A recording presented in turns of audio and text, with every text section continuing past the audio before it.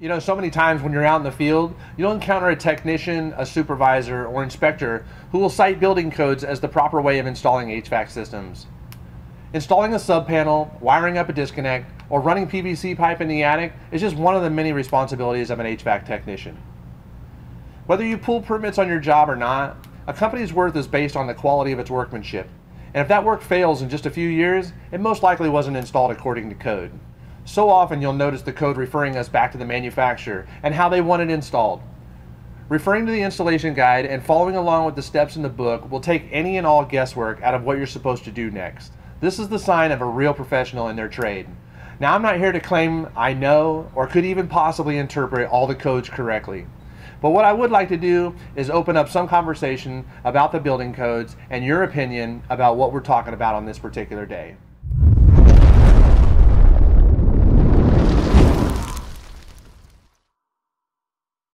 If this is your first time visiting our channel, please click subscribe down here below on the right. If you click that little bell next to it, you'll be notified of all of our videos as they come out. So today I wanted to talk about installing a service disconnect at the condenser. I wanted to take a look at one of the first points made in the California Mechanical Code, and it stands out from the International Mechanical Code, who just says to follow the National Electric Code when it comes to this. But as an installer, I've had the question of whether I had to put a disconnect here or not. So let's take a look at what 3.4 says about electrical connections. First, it says equipment regulated by this code requiring electrical connections of more than 50 volts shall have a positive means of disconnect adjacent to it and in sight from the equipment served. This just means that a furnace would need a 120 volt pigtail as its positive means of disconnecting voltage from the furnace. When you unplug the furnace, no voltage can reach that furnace, and that's what it's trying to say. A 30 amp or 60 amp service disconnect is installed on the 240 volt circuit that goes to the air conditioner outside as its positive means of disconnect. So here's a question for you. Let's say we're installing the AC unit. Usually the disconnect is right next to the condenser, so the service tech can access the unit safely. Do we always have to put a disconnect right next to the AC to remove power from the unit? The answer is no.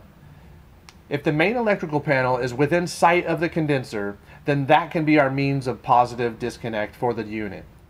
The double pole breaker inside the main electrical panel is that means of disconnect. This has come up a few times as we teach new technicians. Next, it says a 120 volt receptacle should be located within 25 feet of the equipment for service and maintenance purposes. The receptacle need not be located on the same level as the equipment. So because we service our equipment with pumps and motors that require electricity, an outlet needs to be within range for a 25-foot extension cord to reach it. It's specified later in the code book for package units installed on the roof. A dedicated outlet at the unit has to be installed in certain jurisdictions. Like in Yolo County, right next to Sacramento County here, we have to install these 120 volt weatherproof outlets at the package unit up on the roof for servicing, and that's to meet the city's more stringent adoption of that code. That way we can use our vacuum pumps and recovery machines up on the roof. And it's kind of funny, Sacramento County does not enforce that part and doesn't make us do that. El Dorado County, Placer County, same thing. It's just that Yolo County just seems to uphold that. So. And the third part of this code is that low voltage wiring of 50 volts or less shall be installed in a manner to prevent physical damage. I wanted to bring this up because this is kind of a pet peeve of mine. It bothers me to see pictures of air conditioners installed where the thermostat wire running to the AC and its brown sheathing is exposed to the UV rays of the sun. You know that even the slightest bump of a dried out thermostat wire against the AC is enough to strip wire and expose it to an electrical short? Some half-inch conduit should be run with the thermostat wire to protect it from damage. It really doesn't take any extra time to install this flexible, non-metallic conduit right into the condenser. Some techs just don't think about it because they weren't taught that way, and it's all good. Once again, this is just starting a conversation about this. So what do you guys think about this section of the code that talks about electrical connections? You guys always put a disconnect right to the AC, even though it's inside of the main electrical panel? Are you guys putting conduit on all of your thermostat wire out at the AC? Just some questions I wanted to put out there and start a conversation about. If this is your first time visiting our channel, please click subscribe down here on the bottom right.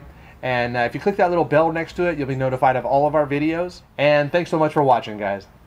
You're watching Fox Family Heating, Air, and Solar. Don't forget to subscribe. And check out more of our videos by clicking on the right side of the screen.